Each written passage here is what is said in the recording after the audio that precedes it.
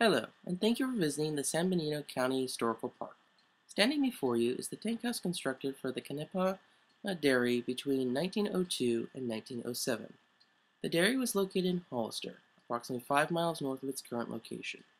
The tank house was in service from the early 1900s to the late 1960s.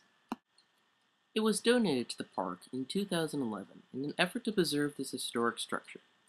On the dairy, the tank house would have stored water for use not only in the farmer's house, but also to serve the water needs elsewhere in the farm, or in this case, dairy. It ensured that cows always had access to water, as well as irrigating the alfalfa fields that would later be harvested into hay. Water towers were not only important to the Canepa dairy for reliable water storage, but also to most farms and ranches in the area. This may sound very interesting, but how does the system work?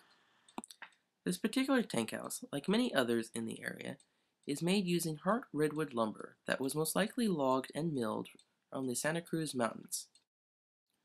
The reddish-brown heartwood of the redwood tree possesses a natural ability to resist insects and decay. Heartwood is the wood closest to the center of the tree. The next layer, sapwood, does not possess the same decay and bug-resistant qualities in redwoods. Redwood heartwood is still prized today for a variety of outdoor uses where stability and tight joints are necessary. The stability of the material, as well as its decay and insect resistance, coupled with its abundance in the area, made it a perfect choice for water tower construction. The tight joints provided a reliable storage tank with no leaks. Standing next to the tank house is a windmill, very similar to the ones that can still be found throughout the United States today. The windmill before you is an early aeromotor pumping windmill dating from the late 1890s to the early 1900s.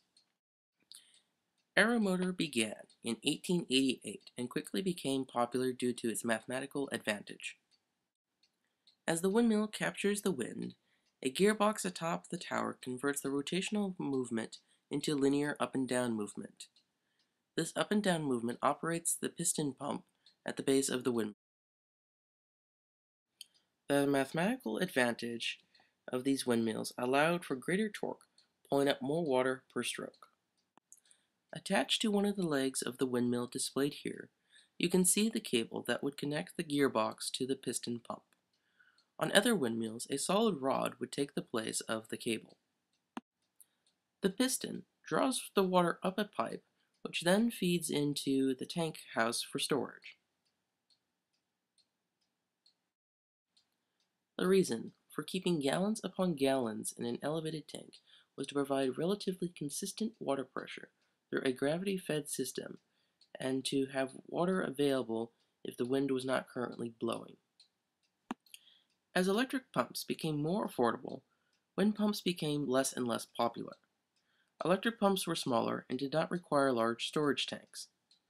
Also, electric pumps were not weather dependent.